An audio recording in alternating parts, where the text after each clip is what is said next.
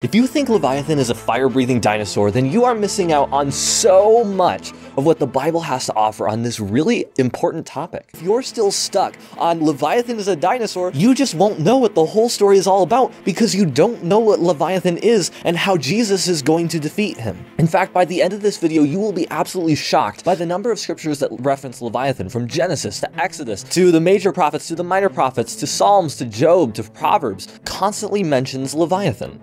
And you probably don't know about all these references because you have never been told where to look. When people think about Leviathan in scripture, they usually only think of one passage at the end of Job.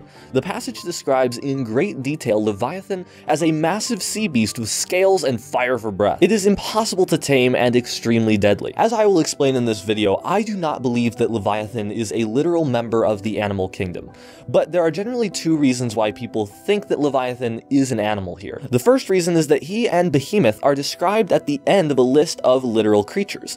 Now, this isn't too convincing of an argument since Job is a highly poetic book in general. If the author wanted to cap off his list with a metaphorical dragon figure like Leviathan, he could certainly do so. Also, there actually is a significant gap in the text between the real, literal creatures and Behemoth and Leviathan. It seems that the author of Job is intentionally singling these two out as different from the rest of the creatures in his list. The second argument that Leviathan is a literal creature is that the description of Leviathan is way too detailed to be describing a simple metaphor. However, the problem with this argument is that there is no obvious limit to how detailed a metaphor can be. Ezekiel 16 and Revelation 17 both contain metaphors that are significantly longer than that of Job 41, yet they are still metaphors. Secondly, the lengthy descriptions of Leviathan in Job are not there to narrate a National Geographic special. They are there for dramatic emphasis. This is quite clear from the fact that often multiple details are spelled out in the text that, when closely examined, are only really one detail.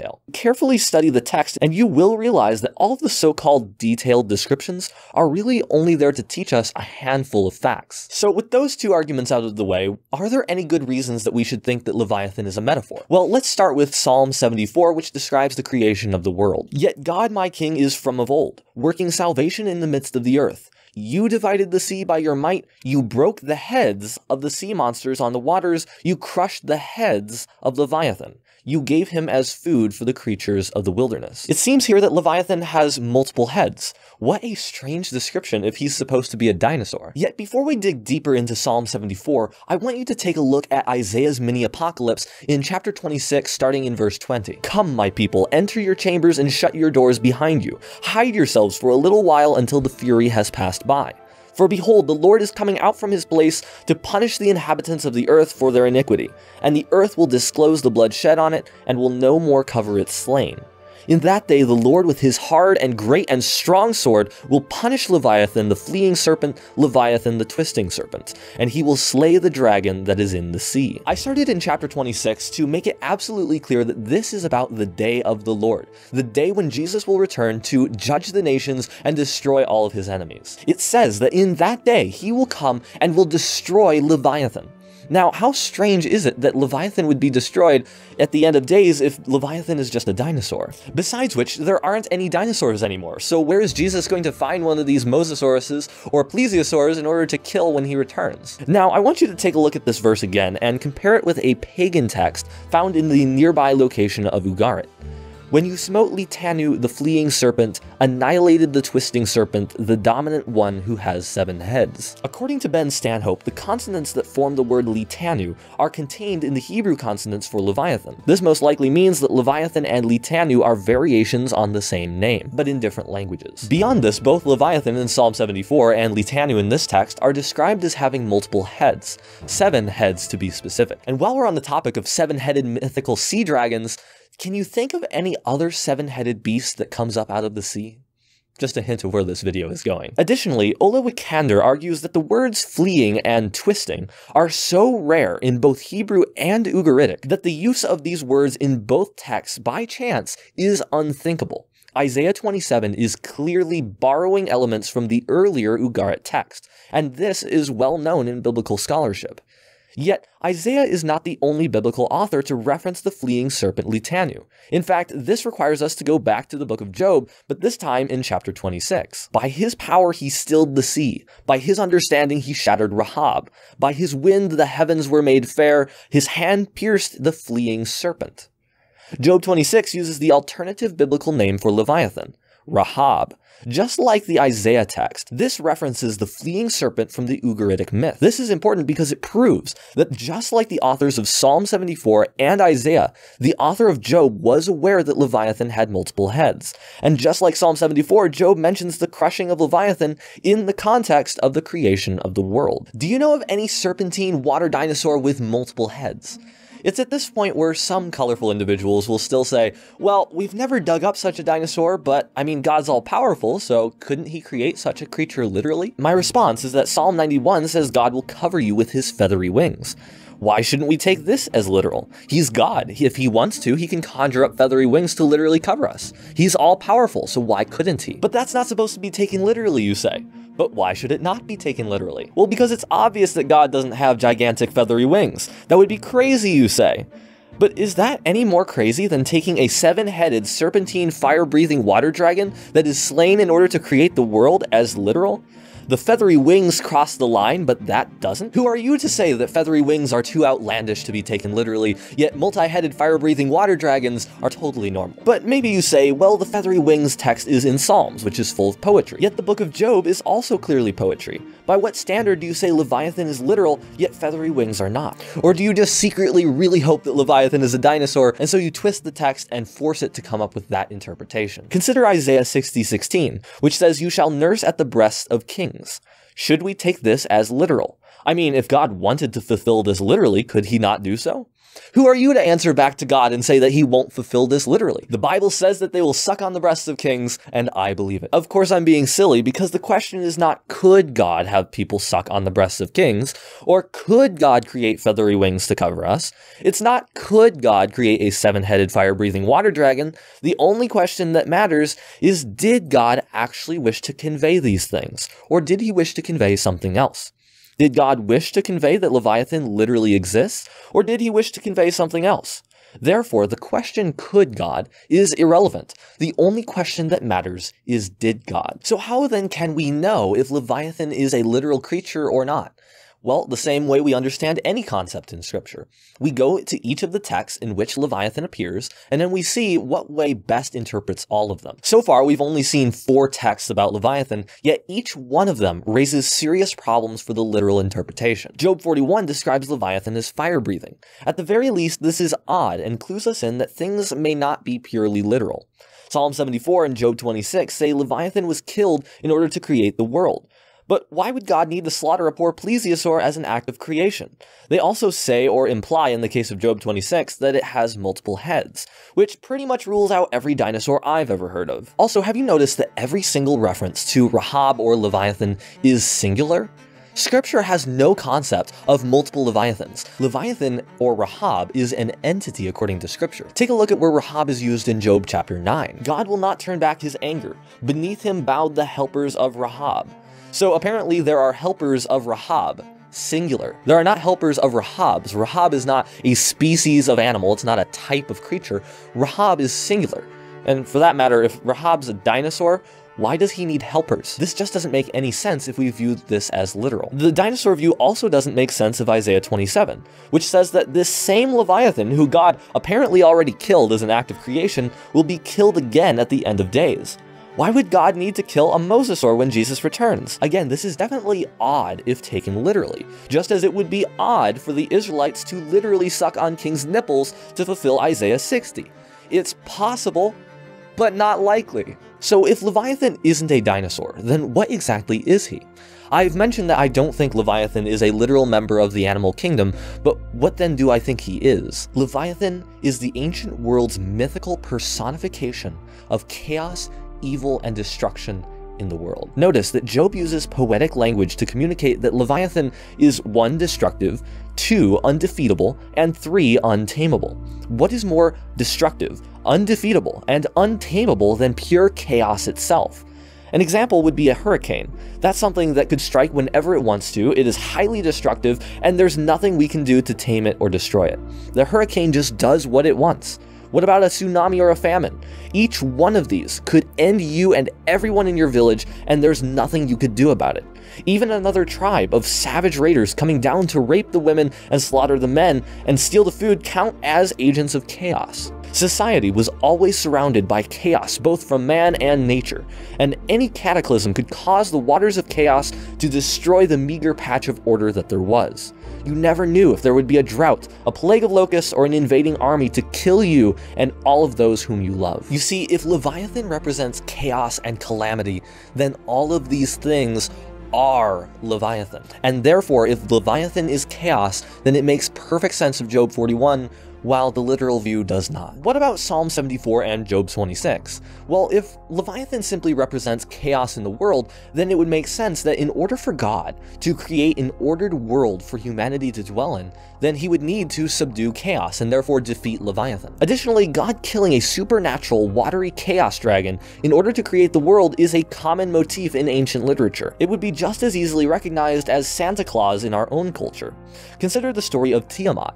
Depending on which version of the story you read, Enlil or Marduk of the Babylonians was said to have slaughtered the great serpentine sea dragon Tiamat by crushing her skull, much like in Psalm 74 and Job 26.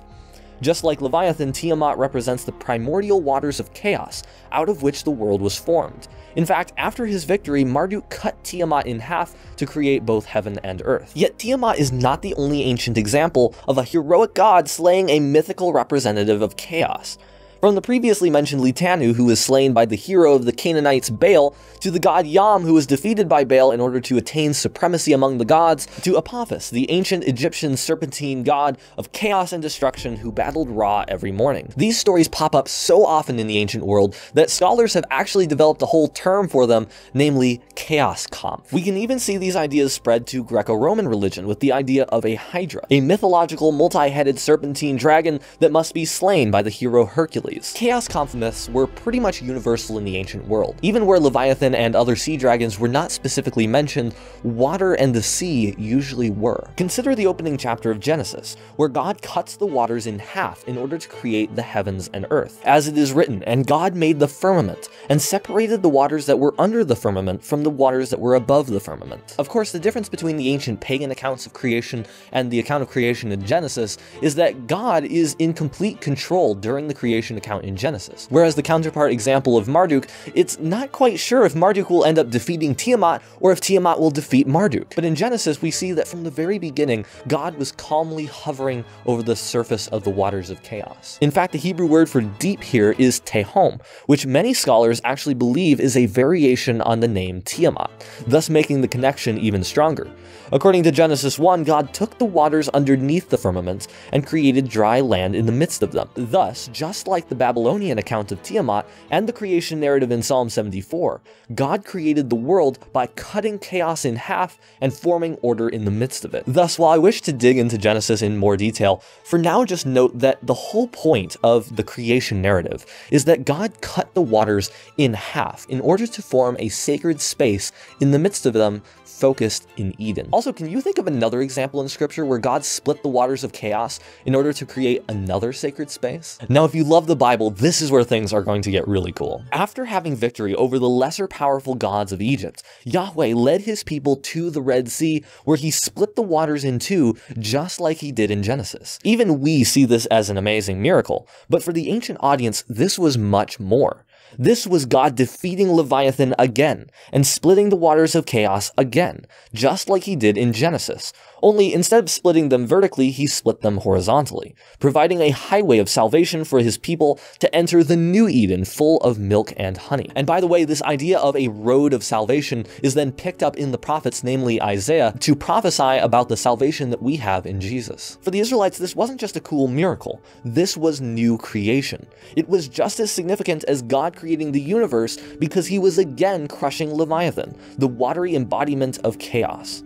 The Exodus was no less significant than the creation of the world because they both involved salvation from Leviathan. So if I am right about the metaphorical interpretation of Leviathan, then Leviathan was indeed crushed when God split the Red Sea. And you don't have to take my word for it. Take a look at what Isaiah says in chapter 51. Awake, awake, arm of the Lord, clothe yourself with strength. Awake as in the days gone by, as in generations of old. Was it not you who cut Rahab to pieces, who pierced that monster through? Was it not you who dried up the sea, the waters of the great deep, who made a road in the midst of the sea, so that the redeemed might cross over? Those who the Lord has rescued will return, and they will enter Zion with singing. Everlasting joy will crown their heads, gladness and joy will overtake them, and sorrow and sighing will flee away. As we have seen in Job, Rahab is another name for Leviathan. In this case, Isaiah associates the splitting of the Red Sea to be the piercing through of Leviathan. Rahab isn't just a dinosaur in the sea. Rahab is the sea. Yet Isaiah clearly draws on Leviathan and new creation themes in Exodus to then prophesy about the redeemed returning to Zion, which is to be fulfilled in Jesus. All of these things are connected because scripture is one beautiful story. Psalm 89 likewise attributes the crushing of Rahab to Yahweh, although it is unclear whether this is referring to Genesis or Exodus. Yet, even so, chaos still exists in the world. Yes, God did defeat Leviathan in Genesis and in Exodus, but we are still surrounded by danger. People still have cancer. People are still dying. There is suffering all around us.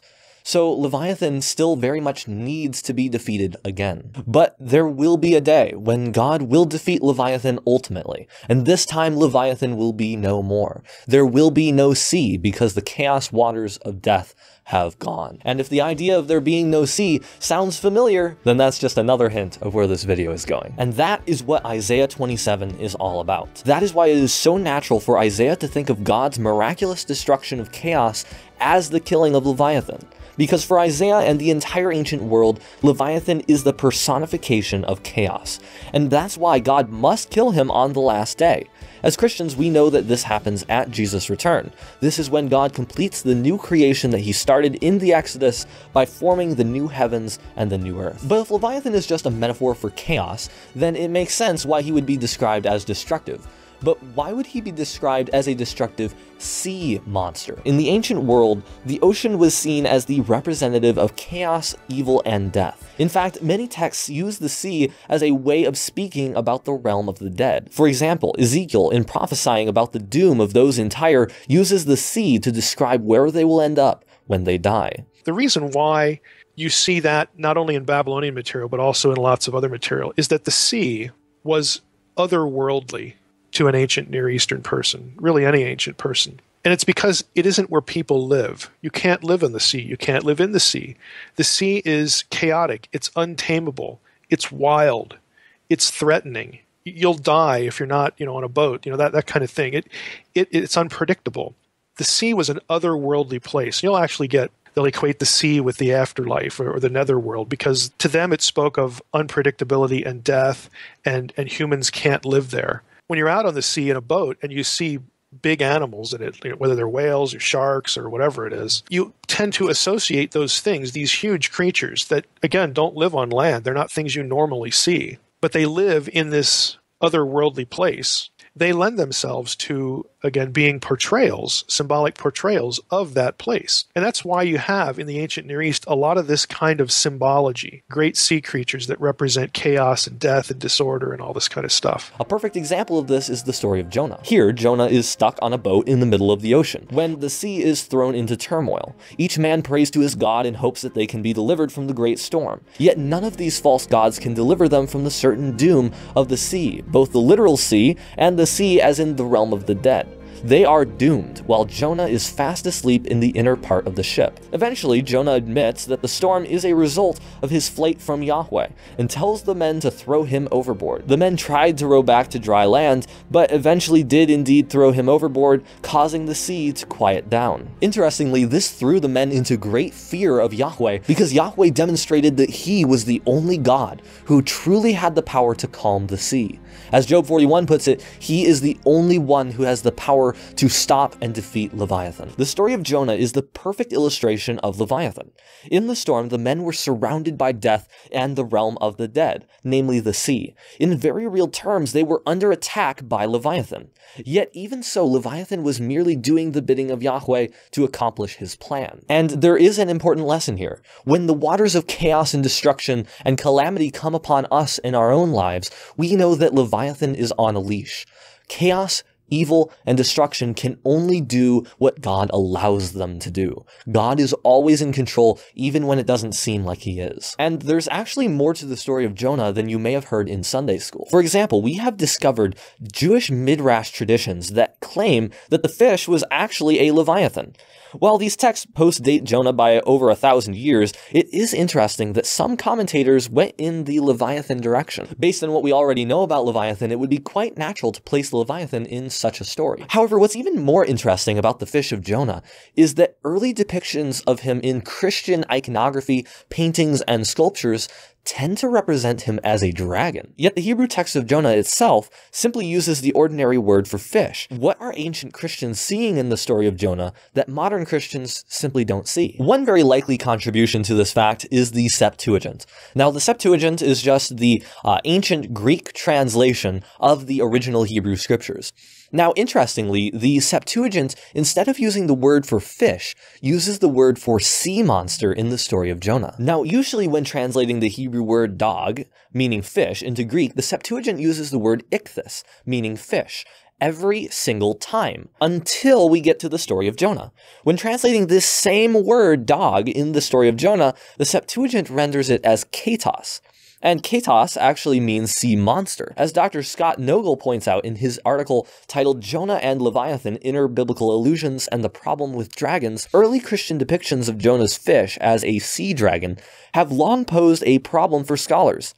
Some have explained it by pointing to the Septuagint's rendering of Jonah's fish as katos, sea creature. Yet this translation itself is problematic, since it is completely out of step with the treatments of the term dog, fish, elsewhere in the Bible. Dr. Nogel then goes on to point to a number of biblical allusions to Leviathan in the story of Jonah that would push both the Christians and the Septuagint translators in the Leviathan direction. Firstly, when we read the text actually says that the wind was in the sea, not on the sea, as if the waves were actually caused by the beast like Leviathan in Job 41. Secondly, Nogel brings a strong case that Jonah uses a specific rare Hebrew word in chapter 1 verse 13 to reference Amos 9:2, and the context of Amos 9 mentions the realm of the dead paralleled with the Sea of Jonah, along with a reference to a serpentine dragon. Thirdly, Nogel points out that the prayer of Jonah 2 uses a number of specific words that point to specific Leviathan passages. For example, he points out that Metzulah, or deep, is always used in connection with either Leviathan or the Exodus, which itself is associated with Leviathan. Additionally, the prayer of chapter 2 describes Jonah as being in the belly of Sheol, as if the realm of the dead is a great monster with the ability to swallow individuals. This is in lockstep with other texts that describe the realm of the dead as a monster with an insatiable appetite. No matter how many people the realm of the dead eats, it is never enough. In fact, the prayer of Jonah is filled with cosmic descriptions that echo Leviathan imagery. However, what's most interesting is that verse 3 says, "For you cast me into the deep, into the heart of the seas, and the Nahar surrounded me." Commenting on Nahar in this text, Nogel writes that the term most often refers generally to a river, stream, or canal, to a specific river such as the Nile or Euphrates. However, when used synonymously with the deep, it refers to the cosmological waters that Yahweh rebukes and or cleaves. Even when used figuratively, it does not mean flood, but rather stream. Thus, its appearance immediately after the word yamim, seas, emits cosmological reverberations, and recalls the age-old identification of the river with Leviathan, as attested in Ugaritic texts in the creature's other name. Dr. Mike Heiser actually picks up on the use of Nahar and points out that the word technically means serpent. Let's look at the verb. The Nahar surrounds Jonah. The verb there is sabab. It means to encircle, as in the course of a river that twists its way through a territory. The word is used in Genesis 2 of the Pishon and the Gihon, how the river winds its way through a piece of earth. Of course, Leviathan is a twisting, undulating serpent, and serpents encircle their prey, do they not? I mean, Isaiah 27:1 gives us this sort of imagery. In Ugaritic texts, Leviathan has another name, and his name is Nahar. Okay. In the Baal cycle, Baal becomes king of the gods when he defeats Nahar. Again, Nahar is his deity cosmic rival, and again, Nahar is also referred to as Leviathan. Right? So Baal is the one who overcomes chaos and becomes king of the gods and is in control of everything. Is such a wonderful dude. Blah blah blah blah blah. This is Canaanite religion. It's Canaanite theology 101. Well, here in Jonah, Nahar surrounded me. Nahar overcame me. And he's just referred to the waters that he goes into as the womb of Sheol, the realm of the dead. Baal, again, in Canaanite literature, who defeats Nahar and becomes king of the gods, Baal is Lord of the dead. He is Lord of Sheol. So what then do we have in Jonah? What most likely happened is Jonah was swallowed by a whale or a large fish that God summoned. But then, in the retelling and the writing of the story, the author of Jonah chooses to clothe the whole story in Leviathan images. He is pointing to different Leviathan texts, and he's dropping clues here and there, and he's hoping that you'll sort of pick up on these breadcrumbs and realize what's going on. We're starting to stack these Sheol, Nahar, serpent, sea serpent kind of things. We're seeing them just sort of light up as we work our way through Jonah. They're just nuggets that are kind of embedded in the text that the writer's hoping you start to collect them and start to notice them. You build a collection of these things, and they're all going to essentially point to the same idea. Whether or not the fish of Jonah is a Leviathan, what is clear is that the story of Jonah is definitely about Leviathan. And we can't talk about Jonah without talking about the greater Jonah. Just look at how much more depth this adds to Jesus' claim that Jonah was a sign of his own death and resurrection. You see, looking at the story through ancient eyes, the story of Jonah is not about just some guy getting swallowed by a fish for a few days. It is about Jonah descending into the belly of the beast of Sheol. It is about him falling into the realm of death, the very waters of chaos that overtakes all of us eventually. It's about Jonah being swallowed by Leviathan, but eventually being resurrected out of the belly of death incarnate to go and deliver the message of salvation to the Gentiles. And by the way, Jonah volunteered to sacrifice himself in order to save a group of sinners from death from Leviathan. Jesus is really saying that he too will descend into the belly of Leviathan, but will return from the realm of the dead with the keys of Hades in hand. This was deep and significant and thick imagery, just as significant as Jesus finding himself asleep on a boat in a storm just like Jonah. Only in this story, Jesus proves that he is able to control Leviathan by walking all over him. And this shows that he is indeed God. Just as God tamed Leviathan by calming the storm in Jonah, Jesus does the same, fulfilling the role that only God can have according to Job 41. In fact, just like the Exodus, Jesus comes to kill Leviathan by entering his own belly and splitting him in two to form a highway for sinners to cross from Sheol to the new Eden and the new Jerusalem, just like Isaiah originally prophesied. And that's why if you're still stuck on Leviathan is a dinosaur, then you are going to miss all of that. You just won't know what the whole story is all about because you don't know what Leviathan is and how Jesus is going to defeat him. You see, Jesus isn't done with Leviathan. According to 1 Corinthians 15, right when Jesus comes back and raptures his church, then he will ultimately slay the last enemy, which is Leviathan. This is exactly like what we have already read in Isaiah 27 and what we will eventually read in Revelation. And let me tell you, Revelation's use of Leviathan is incredible. However, as much as I would like to go into Revelation, in order to get the keys to understand Leviathan, we need to go to the book of Ezekiel. Ezekiel 29 contains a prophecy against the nation of Egypt, and in it, God actually describes Egypt as a dragon that lies in the midst of his streams. By now, based on all we've learned, Leviathan instantly now comes to mind for us as it would have for the original audience. God promises to put hooks in Egypt's jaws and throw him out into the desert where he will be eaten by the birds and the beasts. So here we have a number of interesting things to note. Number one, a nation of people can be described as Leviathan. This is very interesting, and it proves that Leviathan is not just natural disasters such as tsunamis, earthquakes, and famines. Each of us, and indeed entire nations, when we align ourselves with evil and oppose God's plan, we become agents of chaos. We are supporting Leviathan and essentially become part of Leviathan. Therefore, earthly battles are not just physical. There are cosmic, spiritual forces at work,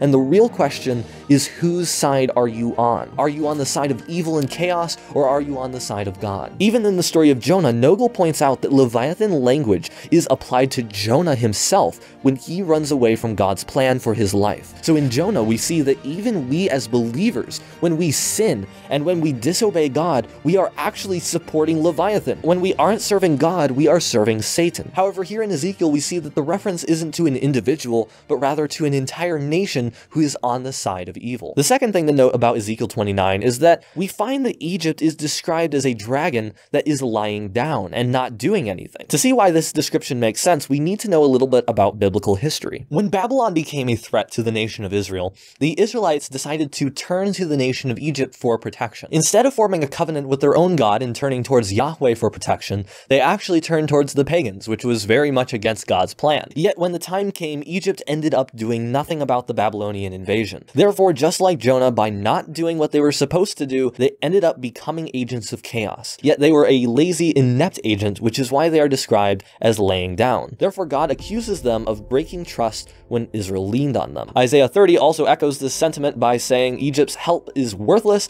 and empty. Therefore, I have called her Rahab who sits still. Thirdly, notice that Leviathan is thrown down into the wilderness. It hardly makes sense if this is literal, because a sea creature wouldn't be thrown into the desert.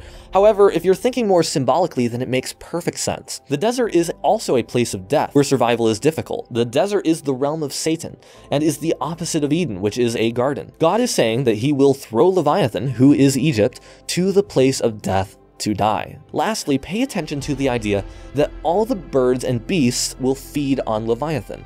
This is actually common imagery for divine punishment of Leviathan, which we've already seen in Psalm 74. Also note that in Psalm 74, Leviathan is again cast into the wilderness, just like here in Ezekiel. The picture here in Ezekiel is that when a nation aligns themselves with Leviathan, God will eventually come to punish them. And according to Jeremiah, sometimes God uses the sea itself in order to punish Leviathan. How Babylon is taken. The praise of the whole earth is seized. How Babylon has become a horror among the nations. The sea has come up on Babylon. She is covered with its tumultuous waves. Her cities have become a horror, and the land of drought and desert, a land in which no one dwells, and through which no son of man passes. And I will punish Bel in Babylon, and I will take out of his mouth what he has swallowed. The nations shall no longer flow to him. The wall of Babylon has fallen. Here, Babylon, the Leviathan, will be punished, and God will seize those whom Leviathan has swallowed. He will seize the people who have been killed by Babylon, and he will retrieve them out of the mouth of the beast. In other words, he will raise them back to life. Therefore, here in Jeremiah, God is promising resurrection out of the mouth of Leviathan while killing Leviathan with his own sea. Again, this is just like Isaiah 27, where death is defeated at the same time Leviathan is destroyed. Yet now, based on Ezekiel and Jeremiah, we know that the defeat of Leviathan isn't just the ending of hurricanes. It is also the destruction of the people who are on the side of Leviathan. When Jesus returns, he will kill the serpent and all those who are a part of it. Later in Ezekiel 32, we see that Pharaoh and Egypt are again called a dragon. Yet God is going to fling Leviathan onto the ground and drench the land with his carcass. And again, we see the common imagery of birds and beasts eating the flesh of Leviathan. However, the most interesting passage in Ezekiel is chapters 38 and 39. This is the famous end times battle of Gog and Magog. According to Revelation 20, we know that the battle of Gog and Magog occurs at the end of the millennium, which gives us a solid anchor point for when this passage is going to be fulfilled. In chapter 38, we read that God will put hooks in the jaws of Gog to lure him out to battle. This language of hooks in jaws is clear Leviathan imagery, since Ezekiel himself used it earlier to describe the defeat of Egypt as Leviathan. However, now in the end times, Gog, the ultimate representative of Leviathan, will be drawn out of the Sea of Chaos where he resides to ultimately be slain. Therefore, Gog comes out from his place to attack the people of God, where he is then killed on the mountains of Israel. Then, to confirm the Leviathan imagery, Ezekiel provides an extended description of the ultimate end times Leviathan being eaten by the birds of the air. As for you, son of man, thus says the Lord God,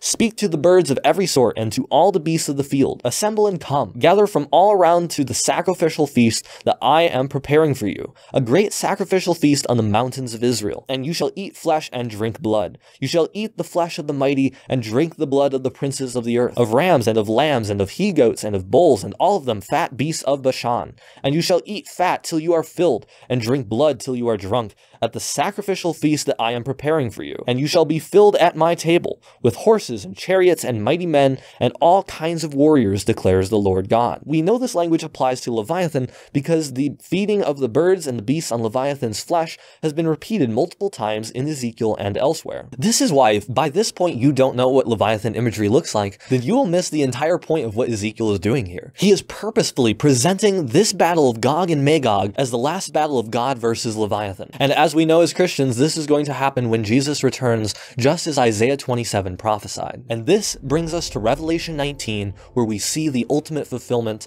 of these chapters in Ezekiel 38 and 39. From his mouth comes a sharp sword with which to strike down the nations, and he will rule them with a rod of iron, and he will tread the winepress of the fury of the wrath of God the Almighty. Then I saw an angel standing in the sun, and with a loud voice he called to all the birds that fly overhead, "Come, gather for the great supper of God, to eat the flesh of kings, the flesh of captains, the flesh of mighty men, the flesh of horses and their riders, the flesh of all men, both free and slave, both small and great. And I saw the beast and the kings of the earth with their armies gathered to make war against him who was sitting on the horse and against his army. And the beast was captured, and with it the false prophet, who in its presence had done the signs by which he deceived those who had received the mark of the beast and those who worshipped its image. These two were thrown alive into the lake of fire that burns with sulfur. And the rest were slain by the sword that came from the mouth of him who was sitting on the horse, and all the birds were gorged with their flesh." The similarities of this text and Ezekiel 39 are abundant. John is obviously portraying Jesus' return on a white horse to defeat Leviathan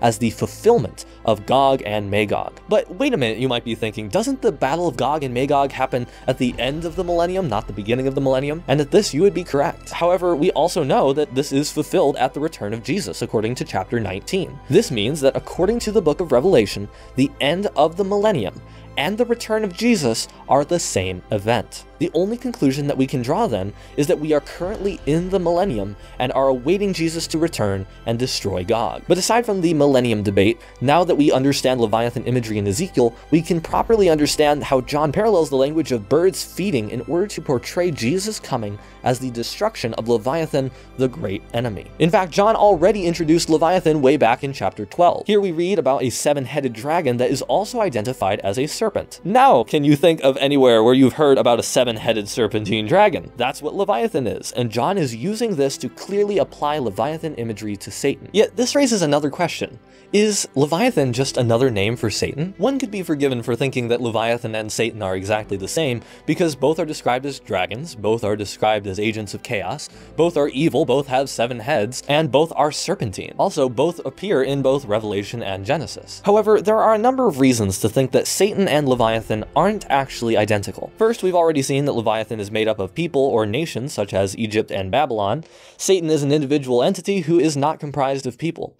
Additionally, Satan may or may not be able to cause natural disasters, but we cannot say that these natural disasters are Satan, in the same sense that we can say that they are Leviathan. Lastly, there is nothing in chapter 12 to say that Satan lives in the sea like Leviathan. Yet, Satan is indeed an agent of chaos, which is why John uses Leviathan images and applies them to Satan. Of course, the biggest reason that we know Satan is not Leviathan is that Leviathan imagery is also shared with the first beast. Notice how Satan stands at the sea in order to beckon to another 7-headed sea monster to rise up. So the idea here is clear. Both Satan and the first beast are indeed Leviathan, because together they represent the forces of evil and chaos in the world. Borrowing on the symbolism of Daniel 7, Revelation 13 describes the beast as a combination of a bear, lion, and leopard.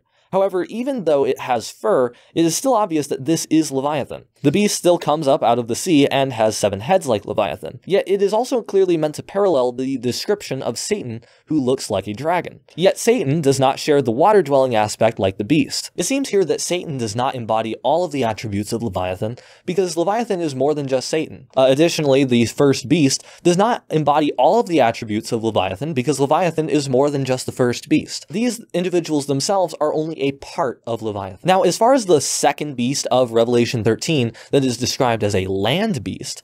I won't get into this in too much detail. Spoiler alert, I think this is a reference to Behemoth and Leviathan, the water beast and the land beast of Job 41, but I haven't really gone into Behemoth imagery yet, so I will save that for a future video. However, just notice for now that he speaks like a dragon, noting that he is definitely on the same side as Leviathan. As far as the lion, bear, and leopard imagery, these descriptions are clearly taken from Daniel 7, where the lion represents the Babylonian Empire, the bear represents the Medo-Persian Empire, and the leopard represents the Greek Empire. In Daniel, each beast is an empire, and also according to Daniel, each empire comes out of the sea. Now remember, the sea represents all of the chaotic forces of anti-Eden. Therefore, even here in Daniel, we see this Leviathan-type language. Now returning again to Revelation, this helps us understand that the first beast is sort of an amalgamation of all of the previous incarnations of Leviathan. Just as Egypt was considered Leviathan by Ezekiel, John considers each beast to be another form of the beast. And in Revelation, this leads to one of two different possibilities. Either the beast of Revelation 13 is one singular empire that exhibits all of the different attributes of the different empires in the book of Daniel, or the beast in Revelation 13 actually represents all empires throughout all of church history. Now, either way you lean in that direction, it is clear that the beast is not the Antichrist. Now, the Antichrist might be a leader at the head of the empire, which is the beast, but the Antichrist himself is not the beast. Much like Pharaoh is associated with Leviathan in Ezekiel, but really it's all of Egypt who are Leviathan in chapter 32, or how in Ezekiel 38, Gog is the chief prince of Leviathan, but it is all of Gog's hordes that together represent Leviathan. In fact, the parallels between Gog and the Antichrist are so prevalent that we can only be led to the conclusion that the Antichrist and Gog are the same individual. Both are the head of a nation that is Leviathan, and both are slaughtered in the end times when Jesus returns. Again, this is another example of why we know that we are currently in the millennium. In fact, a premillennial view makes absolutely no sense of what scripture says about Leviathan. When Jesus returns, is he going to kill Leviathan or isn't he? Is Isaiah 27 going to be fulfilled or isn't it? Is Gog and all of the hordes of chaos going to be destroyed or aren't they? Will Satan be ultimately defeated or won't he? Is Jesus going to defeat the last enemy that is death when he returns or isn't he? The millennium just throws an obtuse wrench in God's beautiful story. And speaking of the end of the millennium, take a look at what we read in chapter 20 right after Satan is defeated. And the sea gave up the dead that were in it, Death and Hades gave up the dead who were in them, and they were judged, each of them according to what they had done. Richard Bauckham goes into this text in great detail in his book, The Climax of Prophecy, and shows that John is drawing on a known apocalyptic tradition, where the realm of the dead is called to return those who have been entrusted to it. He argues that the sea in this verse doesn't just refer to people who happen to have died offshore, but rather the sea is another term for the cosmological waters of chaos that represent the realm of the dead. Verse 13 also strongly resembles what we read in Jeremiah 51, where God promises to raise those who have been swallowed by Marduk in Babylon. And not only are the dead taken from Leviathan, but both Leviathan and death are ultimately destroyed, as verse 14 says, "Then death and Hades were thrown into the lake of fire. This is the second death, the lake of fire." And then immediately in chapter 21 we read, "Then I saw a new heaven and a new earth, for the first heaven and the first earth had passed away, and the sea was no more." Some people find it strange that the sea is no more, but by now I'm hoping you understand that this is not about there being no oceans. This is about the cosmological waters of chaos, death, destruction, and evil that surround us. The realm of the dead, all these things are gone. All of the forces of Leviathan have been utterly extinguished and annihilated, because now we are in the perfect paradise of God's wonderful new creation. In other words, he will wipe every tear from their eyes, and death will be no more, neither shall there be mourning, nor crying, nor pain anymore, for the former things have passed away. In that day the Lord with his hard and great and strong sword will punish Leviathan the fleeing serpent, Leviathan the twisting serpent, and he will slay the dragon that is in the sea.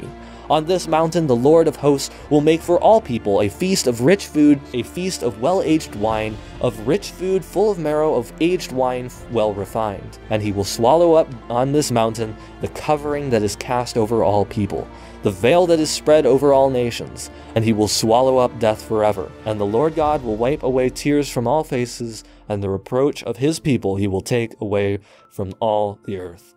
For the Lord has spoken. The story of Leviathan is not about a dinosaur. It is about how God is going to come and he is going to defeat chaos forever. Leviathan is going to be destroyed because Jesus is going to return to complete the new creation that he started, to destroy death and suffering forever. It has no victory over us as Christians. We do not need to be afraid of Leviathan or the realm of the dead because we have been saved in Christ and we are awaiting a new creation. And that is what the story of Leviathan is all about.